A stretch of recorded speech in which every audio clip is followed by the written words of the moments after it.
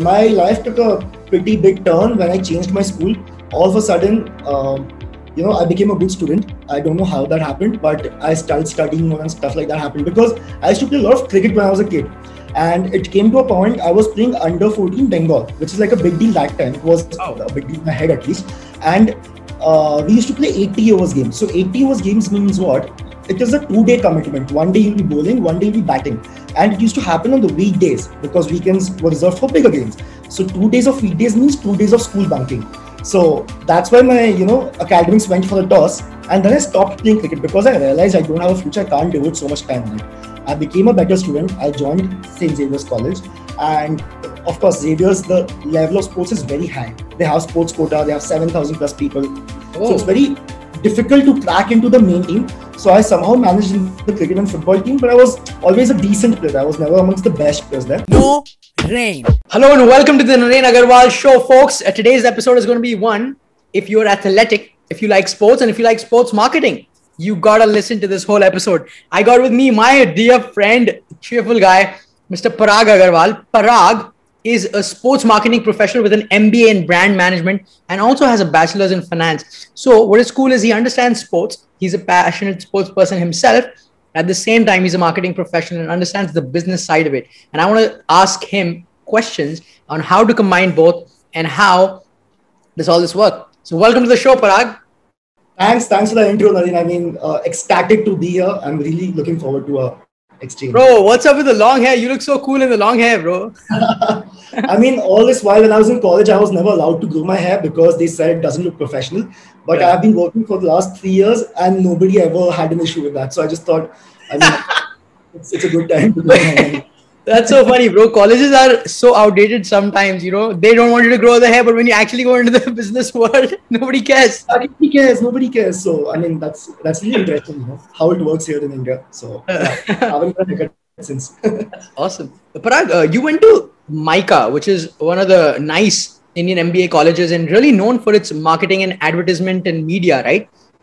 Why do you think your college produces such great professionals in the marketing, media and advertisement agency and area? So the culture in college is very different. So for example, in India, you must have not heard of co-ed hostels, for example, or graffitis in college walls or things like that. It's a norm there. So there basically you have liberty to do whatever you want. Okay. They also have courses like sports marketing. That's why I joined MICA also. And they have co-ed hostels and the campus is open 24/7. You can play sports at 3 o'clock at night and stuff like that. I've never heard of co-ed hostels in India at all. Exactly. And even the entrance exam is very different from other B schools. So for example, if you go to any of the IIM colleges or any of the top B schools, they will ask you for your CAT results, right? But in MICA, they have a different entrance criteria. There's something called a MICAT exam, which also involves a lot of, creative writing and creative thinking and those kind of things. So, I mean, it's very different from other B schools, and that's the selection criteria. I was very poor in my, I performed really badly in my CAT exams. I got 80 percentile, which was way lesser than what you need for a good B school, but they didn't care really in MICA. Wow. It sounds like it's a very different approach to being in business school. It's not just the typical engineer going there, but it's probably also thinkers and people who are creative allowed to go in, right? Exactly. I mean, that's what they really embrace there. I never knew about this. It's kind of reassuring to hear that schools like this exist in India because I had a very specific impression of B schools, which has always kept me away from B schools. Like my whole family wants me to go to B school and I'm like, no, I'm not made for B school. So in fact, it was branded as not exactly a B school, but a C school, like a communication school. And nice. All our alums, they are in agencies. And that's because they come from a culture like this, maybe the CEO of Ogilvy India right now is an alum. Leo Burnett CEO is an alum. So all the agency people, you see a lot of MICAns there because it really embraces creative people there. Parag, I want to ask you a little bit. You've always been into sports, right? In school, you were into sports. In college, what has been your journey with sports in school? What sport do you play? And why have you always been so much into sports? So, okay, we have to go back in time for me to answer this question. Go back in time. Back in time. So just to give you a context, I was always a very poor student. Okay, before Heritage, before DPS, I was a very, very poor student. I used to somehow manage to pass every year my exam. My parents used to go to school and plead that please, my son's going to do better next year, so please give him chance and stuff. And what happened in that school was that, because I was a backbencher, I was never a good student. I was sort of losing my identity. I didn't really know what I was really good at because, you're just one of the many people in the classrooms, and my class teacher didn't even know my name that time, just to give you an instance, okay? And then I was very much inclined towards cricket and football that time. I used to play those sports and I was fairly good at it. I was never the best, but I was better than most, okay? And then used to have this inter-class and inter-house and inter-section kind of things. And all of a sudden you become a star. Like for half an hour, people want to know who's this guy, he's playing so well. And people, 20, 30 people are cheering for you. Yeah. That's when you realize, okay, boss, you have a presence, so sports gave me that. Like, of course, apart from things people they talk about perseverance, never die attitude, working hard and stuff like that. That's obviously their team spirit and stuff. But for me, it was more about finding my identity via sports. So that's when I realized that, boss, I can't become a professional sports player. For sure, I'm not that good. But I want to really do things to promote sport as a thing in India. So that's when I realized I will work in sports for sure. It gave you a recognition that you didn't have, and so you became passionate about it. Exactly. It stuck with you all through school, right? So you kept playing cricket and football? Yeah, not just cricket and football. In fact, when I went to DPS, when I changed my school after my disastrous class 6 results, I got 25% that year. I changed my school. And that's when I started exploring more sports. I started playing racket sports. I started getting myself involved in athletics. And I mean, it doesn't even matter which sport you're playing. Just the idea of playing sports excites me so much, is why I'm like so inclined towards it. Wow, that's amazing. I know you were recognized in your college. Like, can you speak about that in your college, which is one of the premier institutes in India for the BCom degree? You were recognized for sports, yeah. So, I mean, my life took a pretty big turn when I changed my school. All of a sudden, I became a good student. I don't know how that happened, but I started studying more and stuff like that happened because I used to play a lot of cricket when I was a kid. And it came to a point I was playing under 14 Bengal, which is like a big deal that time. It was a big deal in my head at least. And we used to play 80 overs games. So 80 overs games means what? It is a 2-day commitment. One day you'll be bowling, one day you'll be batting. And it used to happen on the weekdays because weekends were reserved for bigger games. So 2 days of weekdays means 2 days of school bunking. So that's why my, academics went for the toss. And then I stopped playing cricket because I realized I don't have a future. I can't devote so much time on it. I became a better student. I joined St. Xaviers College. And of course, Xaviers, the level of sports is very high. They have sports quota. They have 7,000 plus people. So it's very difficult to crack into the main team. So I somehow managed in the cricket and football team, but I was always a decent player. I was never amongst the best players there. But what I got an opportunity was I was really involved in managing sports events, organizing sports events, doing things for sports fests, sports colleges, sports marketing stuff. I won a couple of sports marketing fests in different colleges.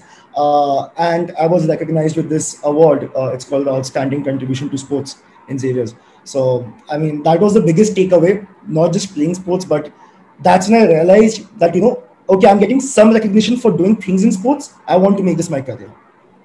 Wow. So you already started kind of got the flavor of sports marketing in college while being a player and while being a student who is passionate about sports, but implementing that and promoting it to the others. Exactly. Yes. And then you had college and then you go on. Okay, this is where I want to zoom in and talk more about. You go on to join Decathlon. Now, folks who are listening to this, Decathlon, and you don't know, is a French company. Correct me if I'm wrong. And they've just come into India and it seems like boom. Everybody's talking about Decathlon. It's just skyrocketed, especially since the past 3-4 years. There's stores all over. Everybody wants to go to Decathlon. Everybody is talking about sports. The bikes are sold out during Corona in Decathlon. What is this whole all of a sudden boom of Decathlon in India? And you joined them about 3.5 years ago. Yeah. I mean, I think Decathlon managed to identify that blue ocean in India, a space where nobody was there at the beginning, right? So, I mean, if you want, say, football boots, you'll probably go to Nike. If you want a cricket bat, you'll go to SG. But there is no one sports store where you can just explore sports. Like when I was a kid, I really wanted to see all the sports equipments that I used to see during Olympics, maybe, for example, right? You see all different kind of sports, badminton, tennis, squash, cycling, football, everything. So that's what Decathlon has done really well. They have put everything into one bucket and they have, created a store out of it. And they are very unorthodox in their marketing. So traditionally, Decathlon is not a very marketing centric company. You will not see a lot of Decathlon television commercials or newspaper ads because they believe that marketing expenses, are a big chunk of a company spend, and they don't spend money on that. What they rather do is they spend money on research and development, giving that experience inside the store and reducing the cost of the products. So pretty much if you see a different brand, they have the same material. If you go into the manufacturing process and stuff, it is pretty much the same, say Decathlon XYZ top brand, but the price would be significantly different. It would be like a contrast, like 100 rupees and 300 rupees. So I think that's what Decathlon's been trying to do and has been fairly good at it so far. Yeah, I mean, when I went to the first store that I experienced, that was in the city of Bangalore. It was so cool. I'd never been to a store in India, a sports store, which had all sports there. And there was literally a basketball like hoop there where people were shooting. The in-store experience is so fantastic. Anybody will go in and end up buying something or the other. You might not use it after you come out, but at least it's inspired to buy something and get interested in the sports. Exactly. So the idea is also to promote these sports to people. So there are a lot of sports people don't know about in India. So for example, a kid in India right now would probably know about cricket, football, basketball, and a couple of other mainstream sports. But if I ask you about kayaking or snorkeling or maybe skateboarding or stand-up paddle and trekking and things like that, you probably won't have much idea. And that's what Decathlon is trying to do. It's a European culture, but they're trying to bring that thing in India. And it's a very good way to expose people to these unorthodox sports. And the only way you can do that is, giving that experience where people can actually try it out and see the products right in front of their eyes. Wow. So I want to ask you, you joined Decathlon about 3.5 years ago, and you had a great spree with them, just about to be over. How did you get into Decathlon? Was it challenging to get into this company? How did that happen? And you ended up being in the area that you want to, sports marketing. A lot of people, they have to compromise. Did you decide not to compromise and go into something that you were really passionate about? How did that pan out? Oh man, that's a big story, and that actually involves a big compromise as well. Okay. So when I was in MICA, I was interning in an advertisement agency as a sports marketing intern. So I was working on multiple projects, Pro Kabaddi League, Puma. I was working with them for 3 months. And then there was a time of the final placements when I was in my second year. And I was expecting a few sports companies to come for recruitment. And that's how traditionally placement happens in these schools in India. Like, companies come to campus and they recruit you. And traditionally, sports companies had been coming to campus. But they've been coming towards the end because, of course, they can't give the salary of an Amazon or a Google. It's going to be lesser, but it's going to be more interesting maybe. So I was waiting for them to come, like a couple of sports companies, but they didn't show up. And what happened was that I was left hanging. I was the only guy left in my batch who was unplaced for 3 weeks.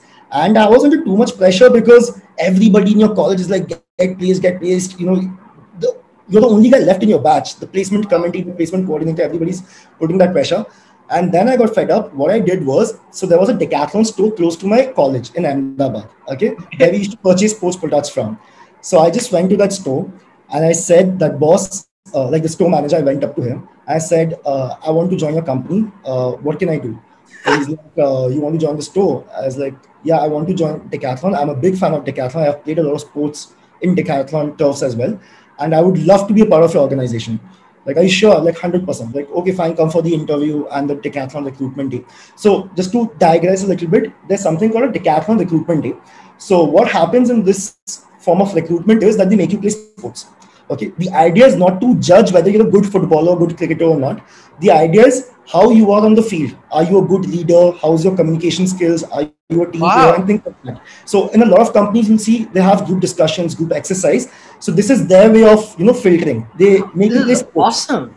Yeah, so I was made to play frisbee, which is again not a very popular sport. Not to see if I can play the sport well or not, but how am I in a team? So I got through that interview round and the recruitment round. And I joined the store team. I was in the store for 5.5 months. I was serving the customers inside the store on the weekends as well. We used to work inside the store, obviously. And then I got a call from the back office and they said that you have been doing a fairly good job. So we want you to come and do the direct marketing project. Would you be interested? I was like, why not? I would love to because I have a background in that. And doing that for Decathlon is a... Wow. So they called you for direct marketing. Now, before you continue the story, I want to ask you and break this real quick because you were getting this pressure of being placed 3 weeks. You said, I'm just going to go into the store, ask them. Now, I want you to be honest. At that point, other students are probably getting very prestigious and high-paying jobs, right? They're getting like jobs in Amazon, Yeah. Fevicol, whatever, like these big companies. And then you decide to take up a job of being an in-store attendant after an MBA, which is a very untraditional, right? What did everybody say about it? How did you feel about it? Why did you go through that? So, you know what I realized, like I've always had this fear of being judged and stuff like that. But when it came to this, when it came to sports, I realized I don't care. Like I'll do, because my parents were supporting me. They said you can do whatever you want. You just, like, you have to find a way. Awesome, bro. So I didn't really care about anyone, but it was tricky. Why? Because the store was still very close to my college, right? And my juniors who were now in second year, they knew me. Okay, they used to come to store, and I used to serve them. So it was tricky for the first couple of weeks, but then after a point of time, I was so happy doing what I was doing. I was like really, helping out the people in the store and telling them which sport they can explore and how they can play it and stuff like that, organizing events in Ahmedabad circuit for sports. It was so much fun that I genuinely didn't care after a point of time. Wow. And after 5.5 months, I was anyway in the back office, doing more of a white collar job as this. So. Wow. Okay, that's amazing. Guys, if you're checking this out, listen to this. Let go of the fear of judgment. Parag, after his MBA, from one of the top marketing MBA schools in India, just goes into the store and decides to be an in-store attendant because he loves sports so much. Wow, I'm impressed. I didn't know about this, bro. This is awesome. So then, okay, we go into the back office. So they call you after 5-6 months. You go to the back office, and what's the back office like? What is direct marketing? And you have a very small marketing team, right? Like when you joined, there was about how many people? So again, it doesn't, like in Decathlon, it don't have marketing as a profile as such. Right, yeah. They're just people who take care of different verticals in marketing. So one person is working on maybe digital ads, SEOs. One person is working on outdoor advertisements. One person is working on Google Shopping. So I was working on direct marketing. So direct marketing is basically what? So whenever you go to Decathlon, you will see people, that we have database of people, right? You'll be having phone numbers for whatever reasons. So basically what my job profile asked me to do was to, bucket these customers on the basis of their sports affinity. So for example, if somebody comes to Decathlon, is buying 10 different sports products, okay? Out of those 10 different sports products, 6 products are from trekking, okay? And 4 products are from 4 different sports. So I will identify that person as a trekking customer, okay? Like this person has a very high affinity towards trekking as a sport. Now, further into trekking, I'll try to understand whether you're a beginner trekker, intermediate trekker, expert trekker, depending on what kind of things you have purchased. So there are 2 crore people or whatever, a lot of people like this, okay, closer and closer of people like this. So you try to bucket them and you create campaigns for each of these buckets, okay? So I need to know sports really well to, really plan sports campaigns for these people. So if I understand that, okay, Naren is a scuba diver or a snorkeler or whatever, I will try to, create a campaign specifically for you or thousands like you who are into that particular sport in that level of expertise. And I will try to sort of, promote sports to you. That is amazing, bro. Now this job was where? Which city were you based in? Bangalore? Bangalore. So the head office of Decathlon India is in Bangalore. So I'm based out of Bangalore. So it sounds like this organization is really into sports. It's not just they're selling sports products, but the induction is kind of like, you're playing a game and everybody's into sports, and the culture is of people who really enjoy sports. What is the head office like? Is it like a typical office with boxes and cubes? What is the head office like? It's actually very interesting because we have 6 playgrounds here. Okay. In the head office, you have playgrounds. We have playgrounds. So we also have the biggest store of the country here. So it's a store and the office as well. So the reason why they have done this because they want all the office people also to be very connected to sports on the ground. So the office people also have to go to store and work there once in a while. Okay, like that's a part of the job. So that you are having like a one-on-one with the customers directly. So that keeps you grounded as well. So they have 6 playgrounds here. They have a football ground, they have a basketball ground, they have a skating rink, they have a gym. So of course, like, post work, you play sports. And that was the biggest takeaway that, okay, no matter how bad your day goes, at the end of the day, you can just, play football with your mates and everything like else goes for the toss. So, and also we don't have cubicles. So even the CEO of the company, okay, for example, like the guy who leads the company and all the top management, we share the same table. Okay, we don't have cubicles. We share the same table. We share the same space. If you want to do a meeting or if you want to have a one-on-one with someone, in the top floor, you have lots and lots of rooms. You have like 40, 50 meeting rooms. You can book as per your convenience. It's always available and you can do your meetings there. But traditionally, when you come to work, you put your bags down at the same table and everybody works together in the same space. Wow, it's again like a sport. Like in the football game, you're all together. You're not working in silos. You're working together. And same here, right? And if you need some alone time, you can go. This is really cool. I'm impressed with how Decathlon is running its stuff. No wonder they've become so successful in India all of a sudden. How many stores did Decathlon have when you joined? And right now, how many stores do they have about? So I joined way back in 2018 April. It's been 3 years. That time we had around 41 odd stores. Currently we are like 82. This should have been 82 all over the country. This should have been much more since the last year. Of course, the lockdown happened, so we didn't really open a lot of new stores. But the idea is by the end of next year, hopefully we'll have 100 plus stores. 100 plus stores. And each of these stores, these are huge stores. I mean, how many square feet are these stores? Is it a very expensive affair to open these stores? So that's the thing. So what they've done is like smartly, they have opened these stores which are very far from the city.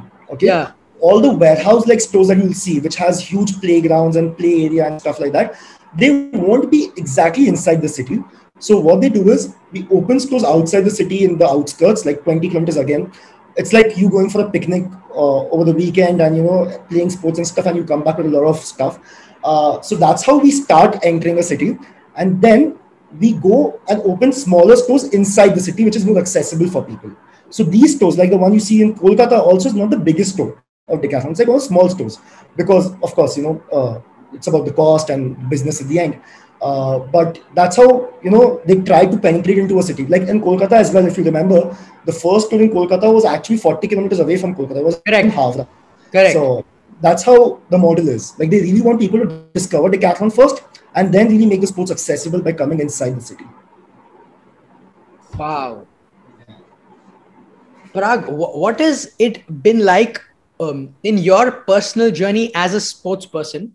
What is some new sport that you discovered? What is some sport that you would recommend the viewers to check out that they've probably never heard of? Because you've been playing a bunch of sports and you seem like a sports geek. So what is a sport that you discovered and what's something that you recommend us to check out? So again, the thing is with sports, it's a very subjective thing. Okay. Few people will say cricket is such a boring game. You spend like 5 days playing a game of cricket and it might just end up in a draw. So what's the point of doing that? Yeah. But a few fanatics, like of course, most of the people in India, they lose their head over test series, right? If it's in India, Australia, India, Pakistan, people lose their head.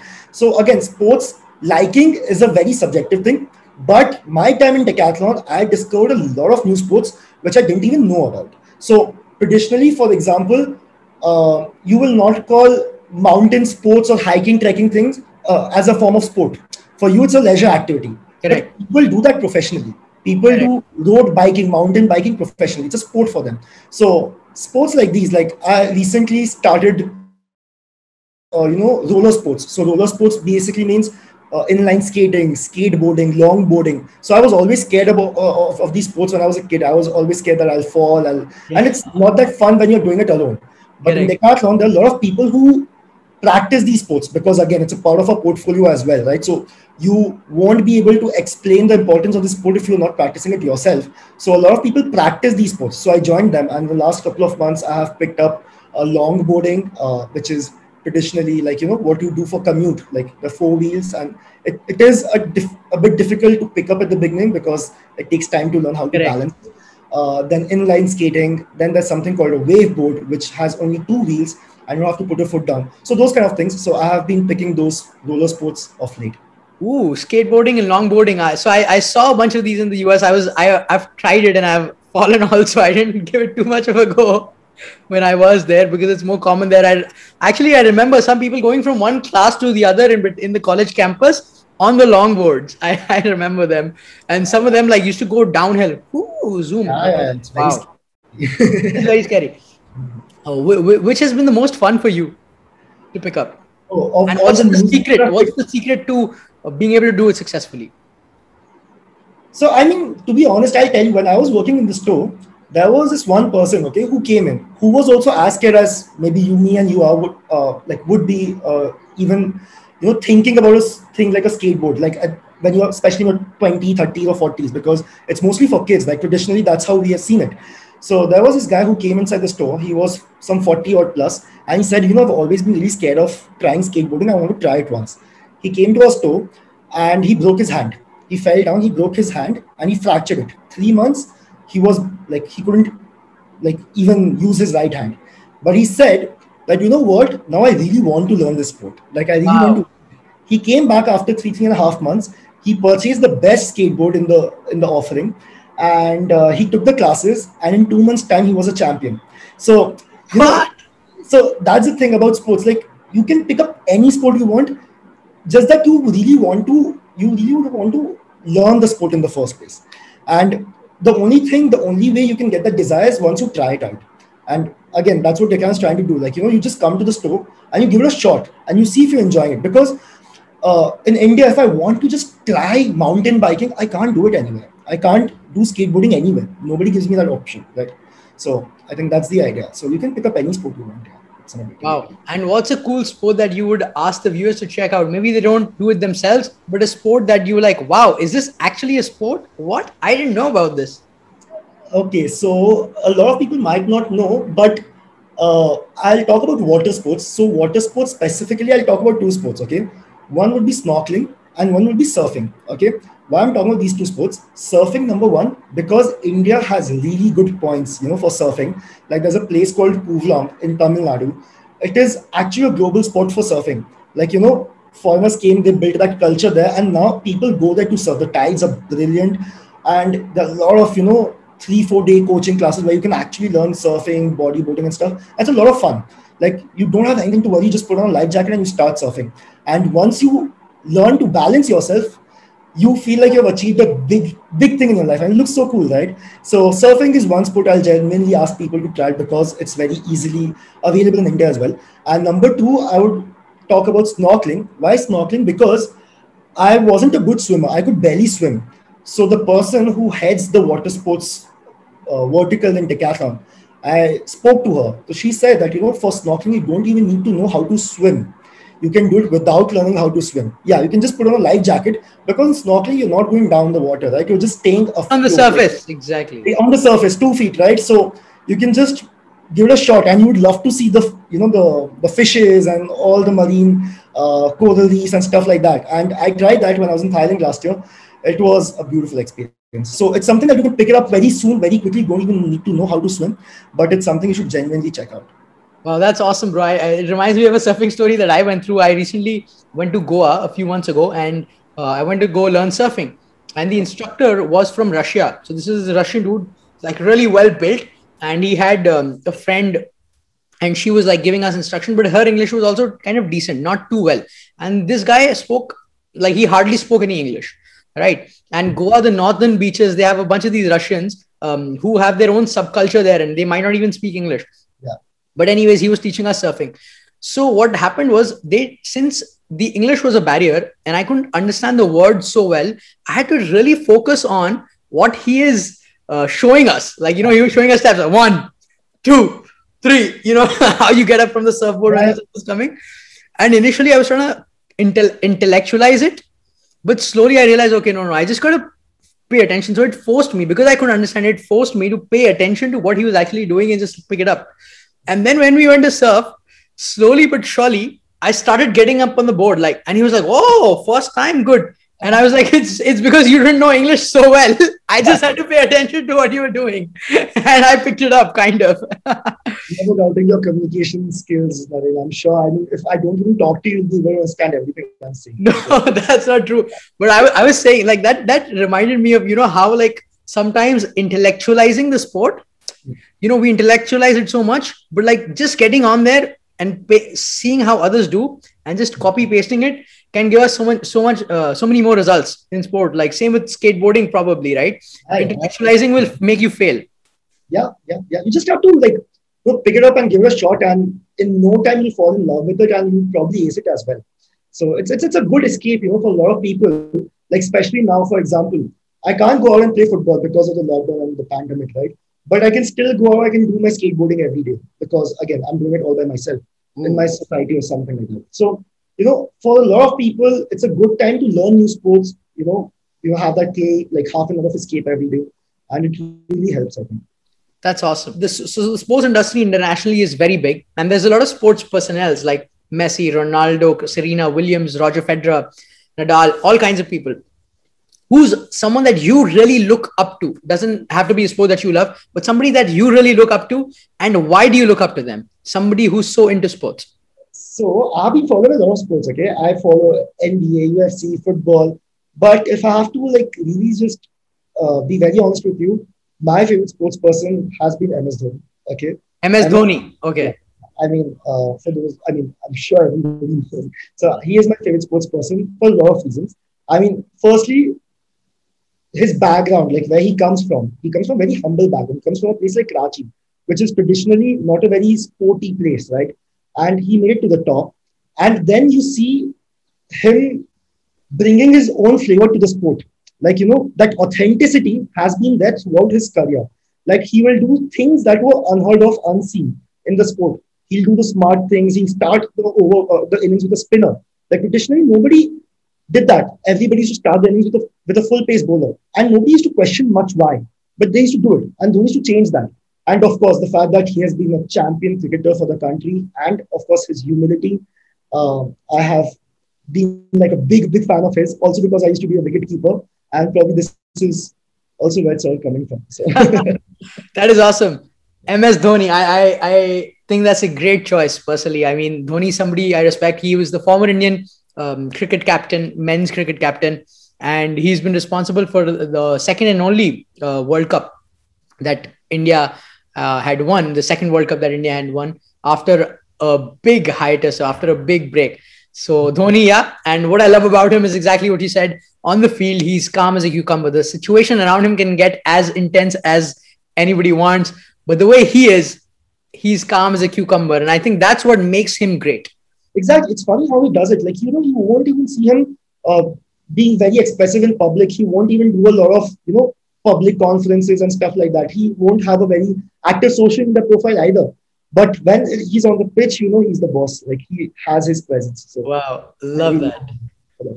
So Parag, I know you've done multiple projects in your career, etc. And you've done one about understanding the behavior of sports fans and business of sports in India. So I want to talk to you about business of sports in India, because you have been somebody who likes sports and you've been in the business aspect of it as well. So what is the future of sports in India? How does the business work? Tell me all that you know about it in a concise manner so that we can grasp most out of it. Okay. So if I have to bucket sports in India, I will probably do it in three ways. Okay. Number one could be sports retail, the Nike, Adidas, Decathlons of the world. Number two could be sports broadcasting. So sports broadcasting is your Sony Sports, your Star Sports, and all those, companies. Broadcasting channels. Broadcasting channels, television, digitally, Hotstar, and stuff like that. That's your bucket number two. And the third one is the biggest bucket. That's a sports marketing / management bucket. So what they do is they could be doing anything pertaining to sports. So for example, when you see advertisements inside the stadium, when you're going for the cricket match, you probably see the side screen advertisements. You probably see the boundary ropes advertisements. So there are a lot of sports companies who are pitching to the brands about this space. So that's how they make money. So for example, when you're watching an IPL game, of course, you'll see a lot of advertisements, a lot of sponsors. So how are they connected? So there are a lot of sports marketing companies inside the country who do that. Reliance, IMG, ESP, Properties, TCM. So they're not very popular because only the people who are in this ecosystem have to, work with them on a day-to-day basis. But their scope could be managing a sports event, managing sports personnel. It could be bidding for in-stadia rights, different types of digital rights. It could be anything. It could be sports analytics. So when you watch a cricket game, you see average, you see strike rate. So what happens? So Star has probably outsourced that to a digital or a marketing data analytics company who is giving you real-time numbers. So there are companies who do all these. So that's the sports marketing management ecosystem as well in the country. But if I have to talk about sports as an industry, it's actually pretty sad because it is worth less than 7,000 crores right now. It dipped further because of lockdown last year. And even this year, our budget for sports went down by 200 crores and it's an Olympics year. So that's pretty sad. But it looks promising right now because this year, again, in Olympics, I really have, high hopes from our athletes, and for sure we should win a lot of medals, which will give India good visibility and a global stature. So Nice. yeah. Nice. Parag, going into understanding sports business, someone who's interested in sports and wants to get into the business aspect of sports in India right now, even the global viewers listening, what area should they focus on right now in India? Is it sports? Is it a specific sport? Is it sports leagues? Where is the opportunity that you see right now in the future of sports in India? Where can be money made? So 87% of sports in India is cricket. Okay, like 87. 87% revenue in the sports marketing ecosystem in India comes from cricket, majorly because of IPL, and almost every year they have either a T20 World Cup or 50 over format World Cup. What I think could be really interesting right now is working on new sports. So, for example, when you first probably have heard about Pro Kabaddi League, okay, nobody really talked about Kabaddi that time because nobody took it seriously, right? It's just something you play for fun. But what Star Sports did, they really made a big deal out of it. They packaged it so well, and all of a sudden, everybody's watching Pro Kabaddi League on the television. Okay, and it became the second biggest sports property in India, bigger than ISL, bigger than football, bigger than any other sport. Of course, behind cricket, but the second biggest property. So that was a blue ocean they were able to identify. Right now, again, because of lockdown, we see a surgence in esports. A lot of people are talking about bot fights and esports and fantasies and things like that. So again, cricket is an easy option. You can always jump into the bandwagon of IPL and BCCI and those kind of bodies, and you can make a quick buck out of it.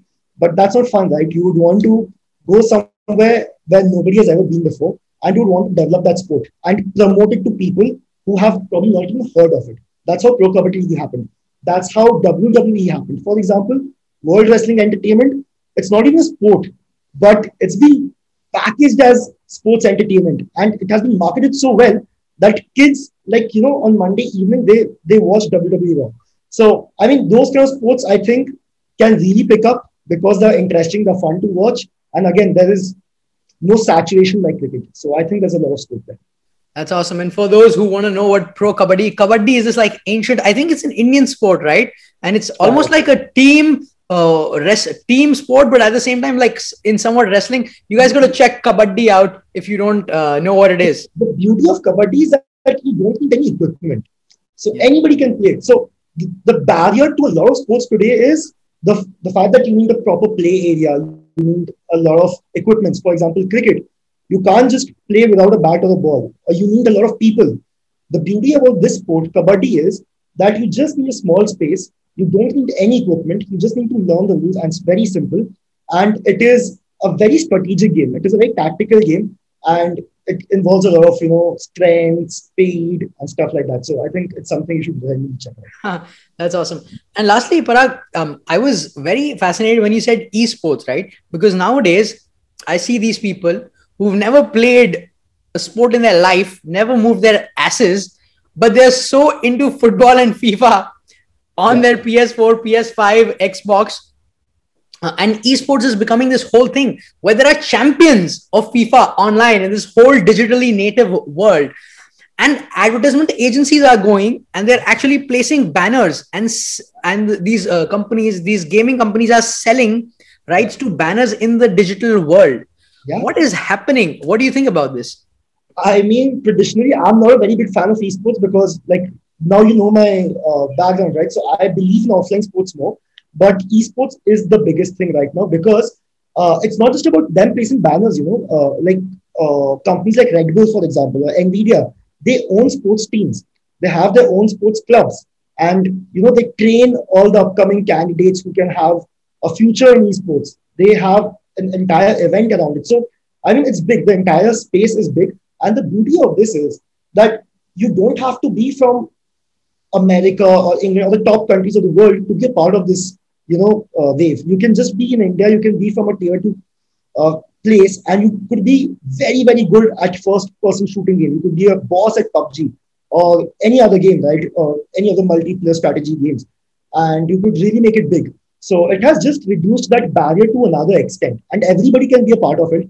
There are YouTubers who are streaming it day in, day out, and people are watching them play, and they're placing in advertisements in the middle. So I think in India, we're still in that phase where people need to get used to esports. And once esports become a habit, then you will see a lot of brands jumping into the bandwagon. Wow. Parag, what a solid conversation. We learned about your sports, your journey, sports marketing, and then we got into the opportunities that lie in the sport industry in India. Anything that you would like to say finally to conclude? No, I mean, I'll just say that, if you are a sports fan, if you want sports in India to really grow, then, I mean, you should not just contribute in the way that you're watching sports or something like that. But even if you see there's a small sport event that happens in your society, in your locality, or somebody's trying to play hockey or some of these unconventional sports, even if it's happening in your neighborhood, I mean, just go there, be present for 10, 15 minutes and talk about it. The more you talk about it, the more visibility these sports get. And, if we want to become a sporting superpower globally, then it has to start from the grassroots. It has to start from there. Cricket has been able to do that really well. We have cricket clubs everywhere in the country. But for other sports, we are not really there right now. But I think the future looks good. And if you can support by even just, being present or being, active in the sports community or talk about sports, it can really go a long, long way in promoting the sports in our country. That's awesome, bro. Awesome. Parag, anything else that you want to say at last? Yeah, so actually, one thing I really wanted to tell you, Naren. So, we were, of course, good friends when we were in school till 2013. I think it's been 8 years since that. And of course, on our birthdays, we used to call, on each other's birthday, we used to call each other.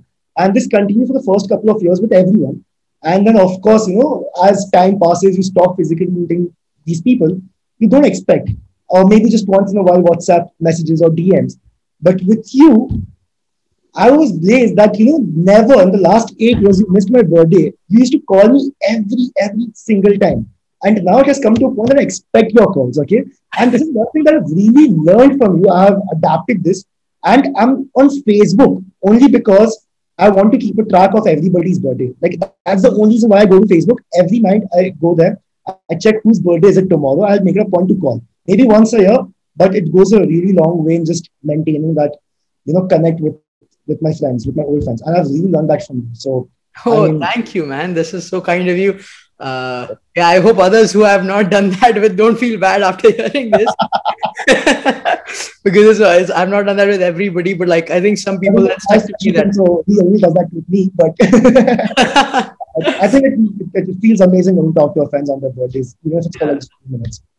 Yeah, thank you so much, bro. I appreciate you sharing that. Thank you for doing that. Parag, thank you so much for joining us for the show today. What a great conversation.